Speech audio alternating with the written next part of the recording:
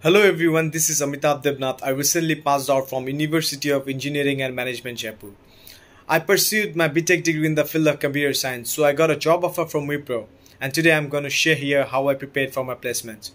Proper division of time is necessary, so try to divide your time for aptitude, coding practice, and DBMS and other subject materials. Good aptitude knowledge is really necessary to clear the first round, so practice aptitude questions from India Bigs and other websites. And in case you get stuck, you can always turn to YouTube for any help on the certain topics. Coding, try to solve at least two codes a day and try and stay in touch. You can try it from Geeks for Geeks. It has previously asked question of particular companies, which will help you people immensely. Now talking about your resume, try to decorate your resume with the best and appealing projects.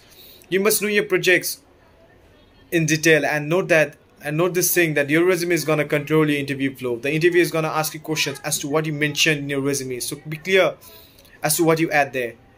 Another important thing, MNC is gonna take a hard look at the English language, English vocabulary, so try to be fluent as possible. In Wipro, if you clear the first round with good numbers, you can later get a chance for the turbo profile.